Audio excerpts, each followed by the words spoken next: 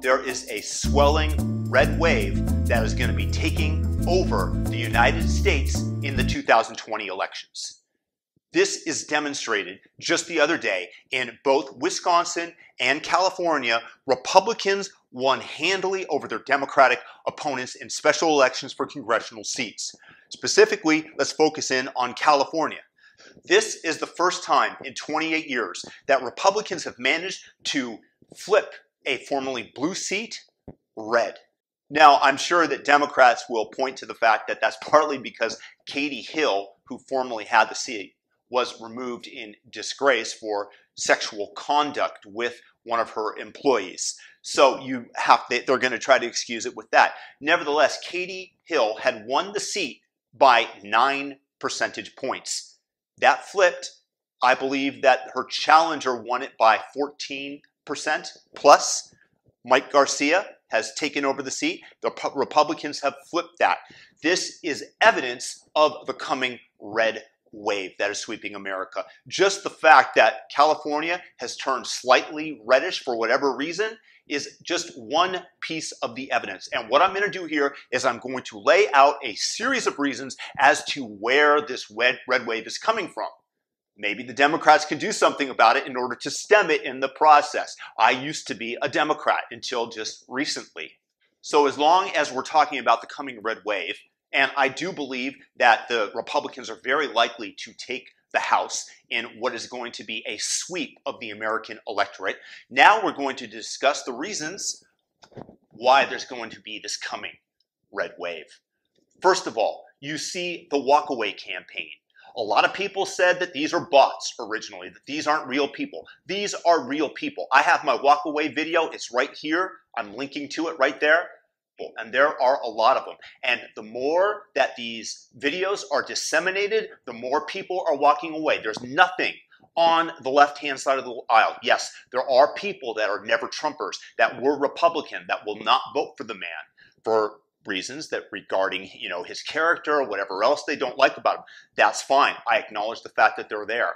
I don't see them. I don't see a groundswell of support for them. If you see some of the walkaway videos, a lot of the reasons cited are the fact that their friends started calling them evil when they didn't drink the leftist kool-aid, when they did not go along with the plot line that they were trying to offer, from everything from Russiagate to diversity, inclusion, and equity, the die religion.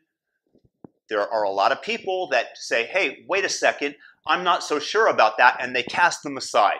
As the Democratic Party, as the prevailing tone, at least that you hear in the press, comes out with these crazies, a lot of people that might have been on that side, which included me, have now decided to say, I don't want to be part of this.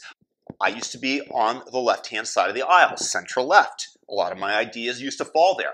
Now that that bell-shaped curve, in the Democratic side of the party, has shifted, and I'm now more on the right-hand side, according to them, I'm being called evil by those that are pulling it further left. I'm talking about the SJW types, the blue and purple hair type people that are yelling and screaming and calling everybody racist, evil, etc., etc. This is definitely pushing people over to the right-hand side of the aisle. When you call somebody evil, you only embolden them to vote against you. It's a personal attack. It's not a discussion of ideas. And that might happen on the right, but it happens a lot more on the left. You see them shrieking continually in the news. You see them destroying property like Antifa does and denigrating anybody who just dares to disagree with them. It is a sad state of affairs that American politics have gotten into today.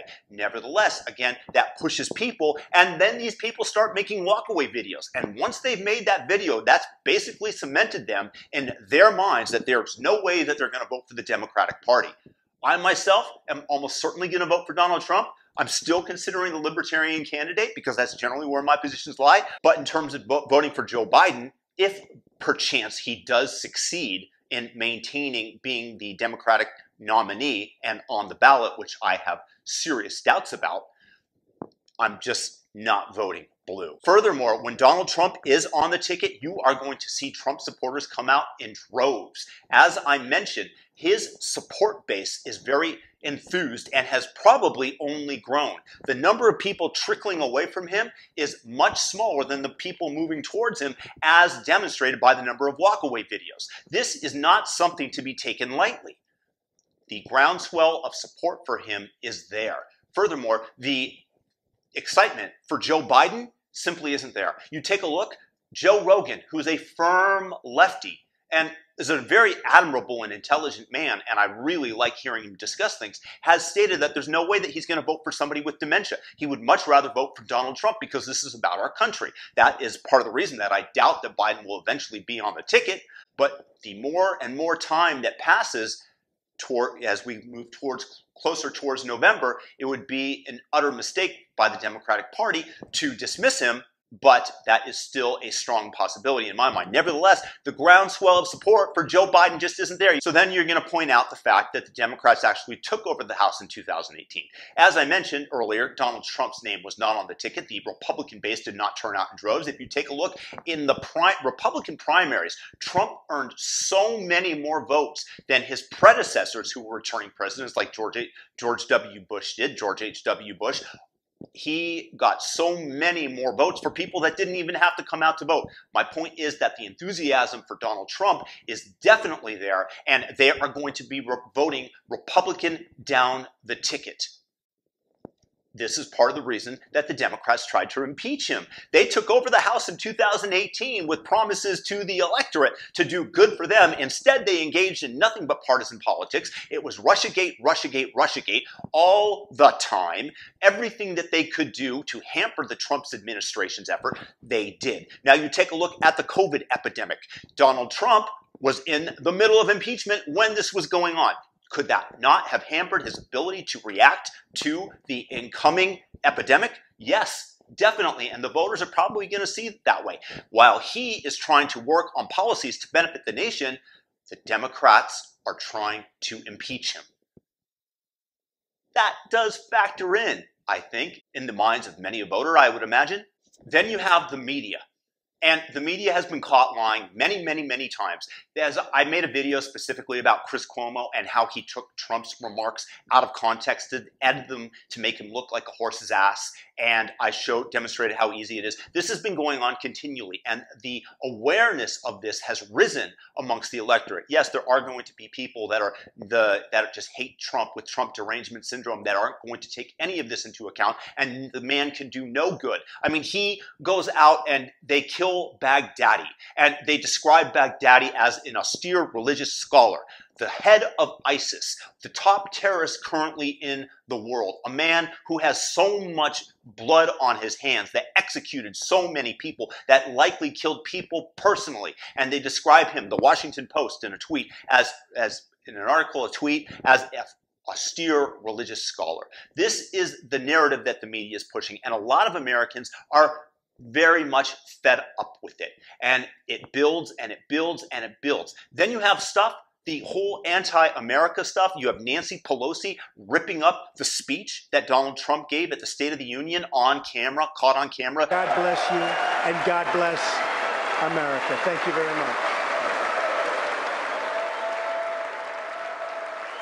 It wasn't a spur of the moment thing. She thought about it. It was a political maneuver that's going to backfire. When you listen to some CNET, a lot of people actually did call in and said that they were lifelong Democrats, that they were flipping Republican because they think the Democrats are disrespectful to the nation.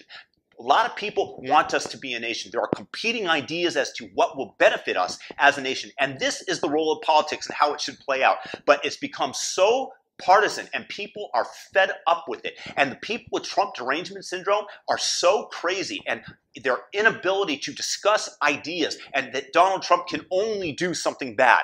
When Donald Trump creates a travel ban and bans travel coming in from China, the Democrats scream that the travel ban is illegal, it's xenophobic, it's racist, and then when it turns out that it was the right play, they say, hey, Trump, why didn't you do more?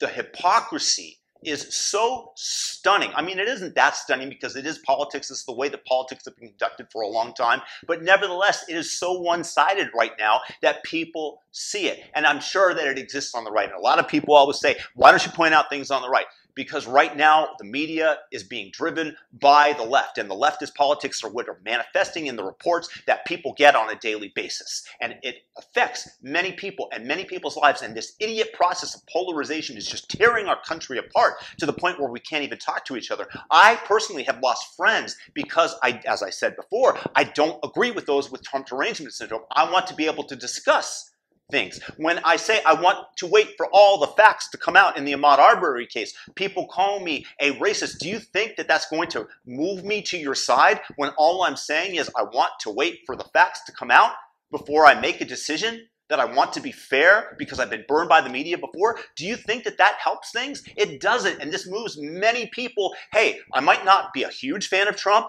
but I'm definitely dislike you way more because you're attacking me personally, and now I'm voting for Trump. And this is the way that it's going for a lot of people. Then you have, again, as I said, Nancy Pelosi ripping up the speech. You have people like Lorena Gonzalez of San Diego that takes away jobs with her bill AB 5. And I mentioned this in another video I did about Elon Musk, and she said, F apostrophe CK, F Elon Musk, she tweets out. This is a man who provides jobs for people. This is a man who's created these jobs through his ingenuity, his genius, and his ability to do the impossible. And politicians on the left are saying F Elon Musk because they know what's better for you. You don't think that this moves people away from you? That this moves people from your side who think that you're nuts, and rightfully so? Because you know better than Elon Musk. Elon Musk is a freaking genius. That's been proven time and time again. He deserves the support. Even if you don't like him personally, he employs tens of thousands of people, 10,000 people in the state of California, I believe, alone. The Fremont factory that produces so many amazing products for Model S, Model X, and all the technology that they've developed that goes into it. And you say F Elon Musk because he wants to open up his factory because he doesn't want to be shut down, but the left wants you to lose your business because they know what's best for you? Because if you're in rural Minnesota, you should not be able to go out and without a mask and go hunting in the woods, but they want you to have a mask on. This is the absurdity of a one-size-fits-all policy that the left always wants to jam down people's throats. Look, again, we're talking about the red wave that is coming and emerging, and I'm trying to give you all the reasons why people that used to be more neutral or even on the blue side of the ocean, and now suddenly this red swell is coming in. And this is what's going to take place in the general election. You are going to see, in my opinion, unless something drastic changes, and the coronavirus was the opportunity that the Democrats had, but they want everybody to shelter in place. They don't want people to work. They want to give away free money. Meanwhile, they are inflating the crap out of the currency, and any savings account is going down to zero. Faith in the US dollar is zero. You have to be able to produce something. And it's feeling that you produce something that is a magnificent feeling and part of being human. You feel like you're contributing, you feel like you're growing through whatever means that is for you. But the Democrats want you to shelter in place because they know what's best for you. You can't go to the beach and sit down and lay down, they say, in Los Angeles. Oh yeah, we're going to open up the beaches, but you can go to the beach, you can run, you can surf, but then you have to leave. That's not how going to the beach works. They want to prescribe everything instead of trusting people to go out there and protect themselves. The role of government is not to take care of you and to provide for you, but to allow the framework where you can do that for yourself in a fair manner, where opportunity is equalized to as much a possible degree as it can be. Look, I'm never going to have LeBron James genes in terms of athletic ability and being able to 360 dunk. Same with LeBron James Jr. They were born into athletic gene privilege. I wasn't. I'm never going to have that opportunity because we're not all born equal in various things. That's okay. That's the way the world works. We should not try to counter nature. We should just try to level the playing field as much as we possibly can. Equality of opportunity. Okay, I hope that I've discussed with you the coming red wave that we're seeing through the nation. And if you guys like this content, share it with people. And if you think I'm wrong, leave me a comment. Peace, blessings. Feel free to subscribe.